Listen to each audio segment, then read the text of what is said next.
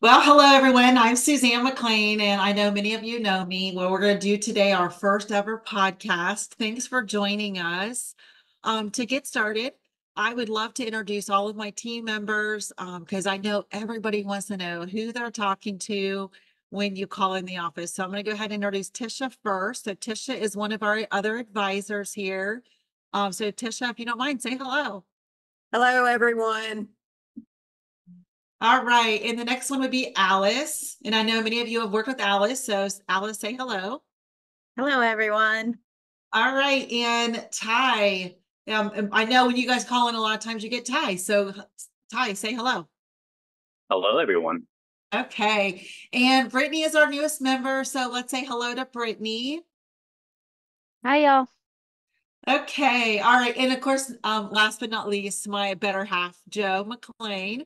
So I'm going to turn it over to Joe. Go ahead, Joe. Hey, everybody. It's great to have everybody here with us today. So, before we actually start the recording of the podcast, we just want to kind of do a quick hello and kind of like tell you what we're trying to do.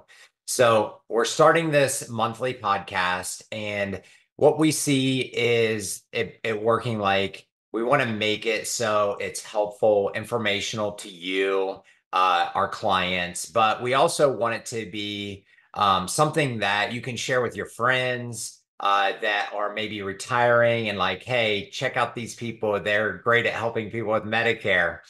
And we also want like we work with a lot of financial advisors. So it's going to be great for sharing with our financial advisors that refer a lot of their clients to us to know like really more about us and who we are and that type of thing. So um, Suzanne, let's get started as we're hitting the record button here on the podcast. And I'll start out with the intro and then we'll let you take it away. Okay, go right ahead. So, hello, everybody. Thank you for joining us for our first ever podcast. And today we're going to talk about the mission statement for NUMA, the why behind NUMA. Uh, about a year ago, I read a book, great book by Simon Sinek, that talked about start with your why. So I thought, what better to start with our very first podcast episode with the why of what we do here at NUMA. So I'm gonna have Suzanne. By the way, I'm Joe McLean, and we have Suzanne McLean here on with us. She is the one of the co-founders of National United Medicare Advisors. We also have Tisha with us on our team, Brittany, Alice, Ty, and we're all going to be working together, and we're all on mic.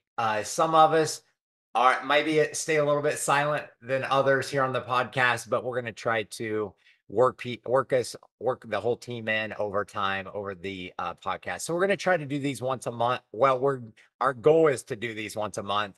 And we may get to the place where we're doing more than one a month, but for now we think that's a good schedule. So Suzanne, so the why here at NUMA is to help and protect others, especially when life gets complicated.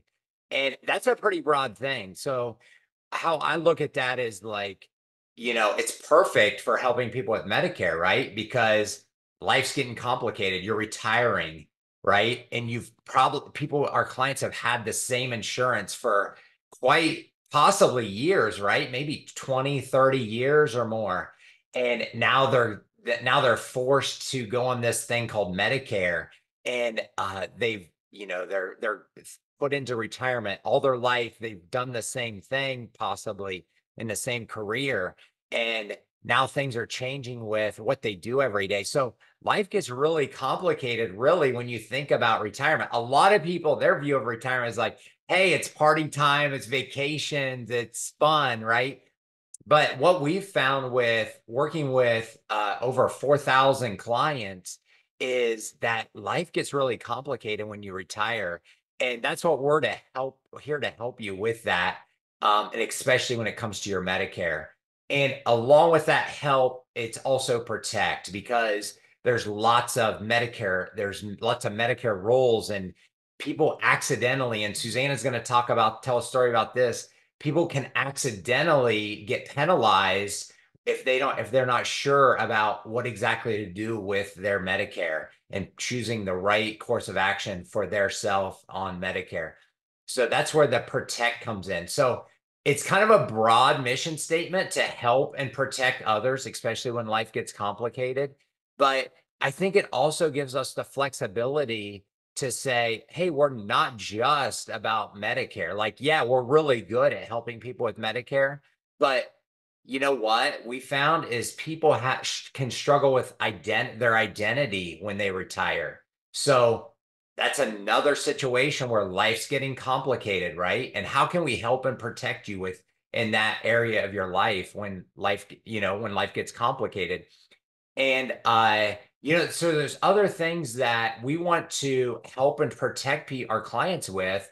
It's not just about Medicare, although that is really what we're good at helping with Medicare at this time. So Suzanne, I want you to jump into your story and we'll let you take it from here. Okay, so like Joe said, a year or so ago, he was reading the book, Start with Your Why. And I guess normally over the last several years, I got into, when I was talking with clients, it was like I just would get right into, let's get your Medicare taken care of. And I had people tell me so often or ask me so often, they'd be like, well, how did you get involved in Medicare? I mean, why would you do this? So I started really soul searching, like, what's my real reason for all of this? And really, this is exactly what happened. So I'm going to go back to my childhood. So going back to my childhood, I grew up one of 5 children. So now I was the oldest girl. I had an older brother, and then I had younger siblings. Well, my dad was a minister. So my mom and dad was in the ministry. And growing up, I always watched my mom and dad give to other people, always helping other people, serving. As many of you know, ministers, that's what they do is they serve and they help. And as my dad, he was also in the business field. As my dad could have continued to climb the corporate ladder, oftentimes he would say, okay, kids, we're going to pack up and we're going to move over here and we're going to start this, help this congregation get off the ground. And as a child, I really never understood that, but I watched it. It was right in front of me. And as I got into my early 20s, I remember there was a minister and he and his family was having some struggles financially. And it kind of put me back to like when I was little growing up at home. And of course, this is before Ring Doorbell. And I remember me and a couple of my girlfriends got together and we're like, well, let's go to the grocery store and just buy some groceries.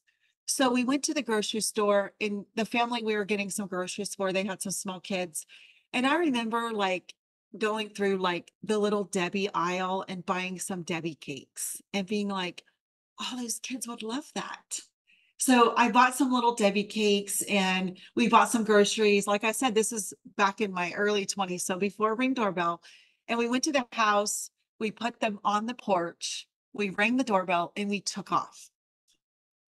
And the feeling that come over me of, oh my goodness, I just helped somebody, like made me realize that that was really what was inside of me, as I wanted to help people. I had grown up watching it, having a great example of serving people and helping people. And you might say, well, how does that translate to Medicare? Well, here's how it did. So let's fast forward a few years down the road. And as I was going through my, mid 20s into my early 30s, mid 20s, early 20s to mid 20s, I remember being like, man, I just want to help people. I just love that feeling of getting off the phone or talking to someone and being like, hey, you really helped me. And I loved that feeling. So we'll fast forward a little bit, and I had got into insurance, and it was not the Medicare side, but I'd had some insurance background. So one day, Joe and I were over at his parents' house, and we're having dinner, and his dad had retired from the federal government. So he was a government employee, retiree. So, and I always refer to his dad as like a seminar junkie. I say, quote, seminar junkie, because he loved to go to Anthem and Humana and all these different insurance companies, their local seminars. And he would go in and he'd talk to whoever was presenting. And he would say, well, I retired from the federal government. Am I doing things right? And it seemed like he constantly was getting some different answer, because I think really people aren't getting the full picture of what his situation was per se. So Joe and I were over at his house for dinner one night, and he said to us, hey, can you take a look at my insurance and just make sure that I have exactly what I'm supposed to have? Because I really don't know. And at the time, he was 70 years old. Okay, so he was 70 years old. My mother-in-law was 67. And he said, I retired from the federal government. We're both over 65. We're on Medicare. We just don't know if we have everything we should have. So Joe and I sit down, and of course, this is 15 years ago or so. This is when you had the big CD or DVD CD where you popped it in the CD-ROM, and we started looking at all of his benefits. And the longer we looked at it, we realized he had not signed up for Medicare Part B, as in boy, when he should have. So with his particular plan, he went from an active employee to a retiree, which meant he needed Part B of Medicare. Now, I wasn't there. I wasn't the one that advised him. I don't know if he didn't understand or if he wasn't told. I have no idea. But what I do know is he had been on Medicare for 5 years, because he was 70 years old at the time. And at that point, he had not signed up for Medicare Part B, nor had my mother-in-law. So we're sitting there going through all of this, and we're like, oh my goodness, you guys didn't sign up for Medicare Part B. Thankfully, we were in an open enrollment period where we were able to help him sign up for Part B. So we helped him and my mother-in-law both sign up for Part B, but they had accrued penalties for that whole time that they had not signed up for Part B. They didn't understand that they had been accruing those penalties. So thankfully, we were able to get the penalties stopped from being accrued, but those penalties are lifelong penalties. So now my father-in-law is 85 years old. My mother-in-law is 80, I think she's around 83. They are, to this very day, still paying late enrollment penalties. So this is where my protection comes in, because I thought to myself, we started getting involved with looking at their, getting them signed up for the B. They definitely started paying those penalties. And very shortly after that, I got into Medicare, and I thought, I do not want anybody else to have to go through what they went through. So this is why we want to protect them. This is where our God-given mission comes in, to help and protect people when life gets complicated. Because really, my mother and father-in-law, they thought they had done everything just right, because they retired, they went on the Medicare Part A, they thought everything was just smooth sailing. Little did they know that there was a mistake. And I thought to myself, he's a smart guy. And if this is happening to him, this is happening to all kinds of people out there. So we got into Medicare. And of course, now that's one of my biggest pieces of what we do any presentation. We want to talk about the penalties because we want to protect you. Now, I will tell you that once a year, I do go over to Washington, D.C., where I do help weigh in on Medicare legislation. Once again, these are ways that we want to help and protect you. So a lot of times when we're doing our consultations with you, we'll say, just so you know that when I go over to Washington, D.C., sometimes if your stories are very relevant to what we're talking to our lawmakers, congressmen, congresswomen, our staff, the staffers, we use your stories to let them know, as I say, our boots are on the ground. We're out there seeing what's going on every single day. Penalties, trying to protect you. Our boots are on the ground, and we're there to protect you and help you all the way through every step.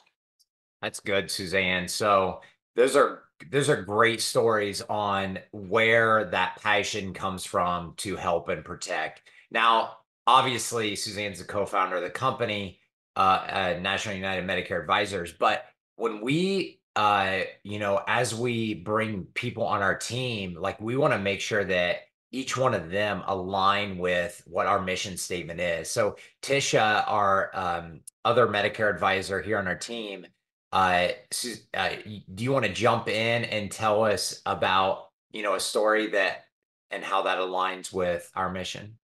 Yeah, absolutely. So, Suzanne and Joe both know that I worked in the medical field for over 20 years before I came to Suzanne. And when I first started my career at about age 19, I was working at a retirement home.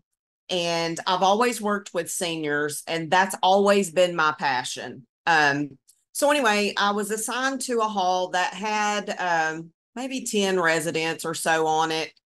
And we had a lady down there that was bedbound.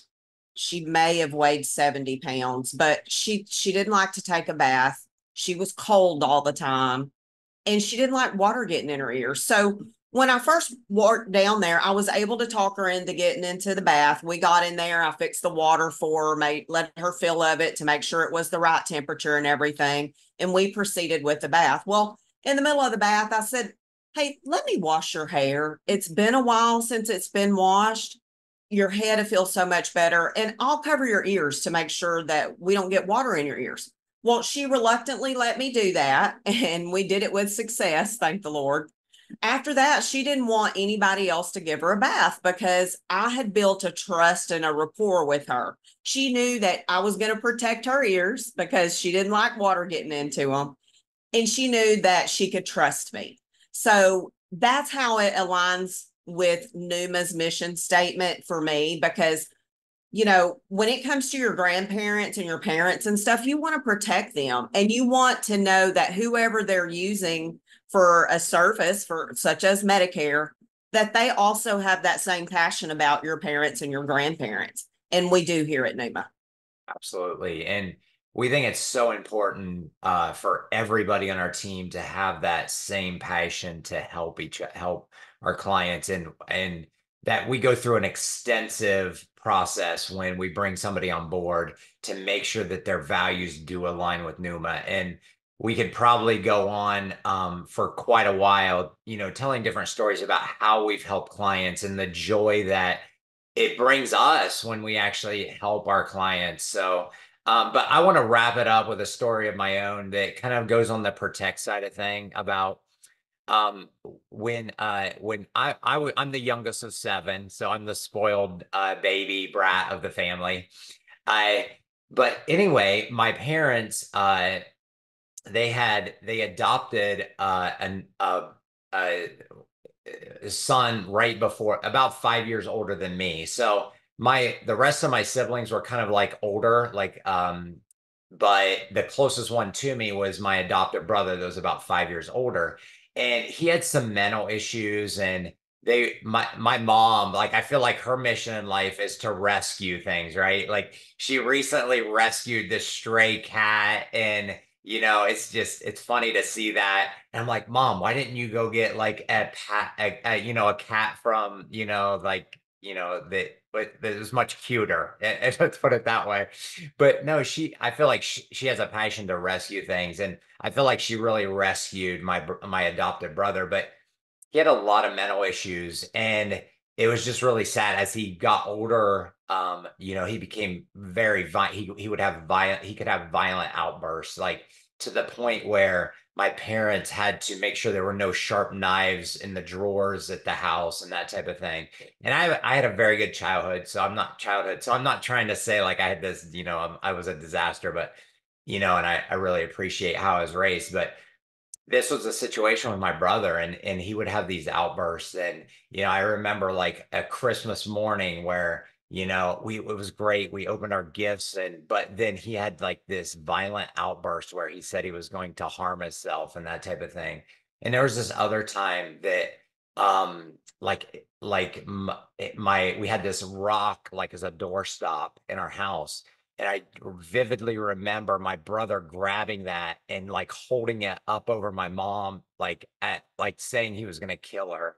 So like, I feel like just going through those different incidences with my mom and her trying to raise my brother, it gave me like this passion to protect her. And even to this day, like she's 83 years old, like I have this like passion to make sure that she's protected. And I feel like that's really where the protect side of our mission statement comes from, because when, like Suzanne said, we went through like this extensive deep into like, hey, what is our mission? And really it took a large part of last year really digging into this.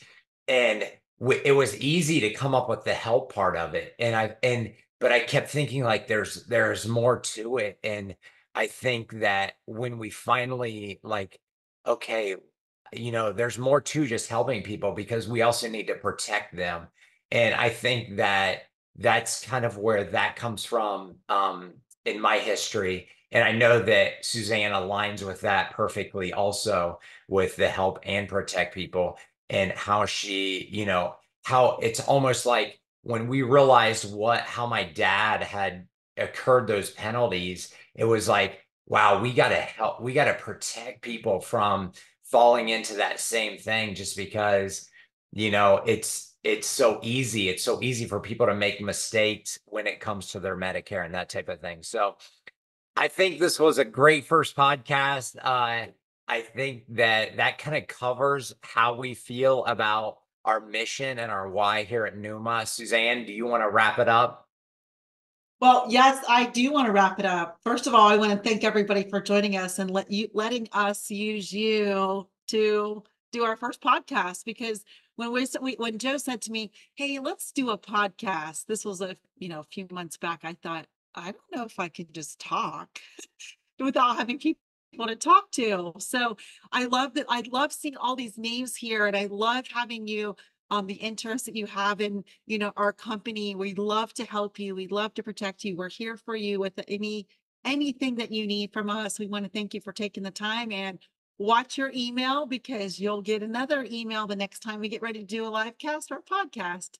So Yes. So we didn't mention this when we started recording the podcast. We are doing this live with our clients on video. So if you're listening to this podcast down the road, reach out to us if you want to jump on these live, because we're going to record them live.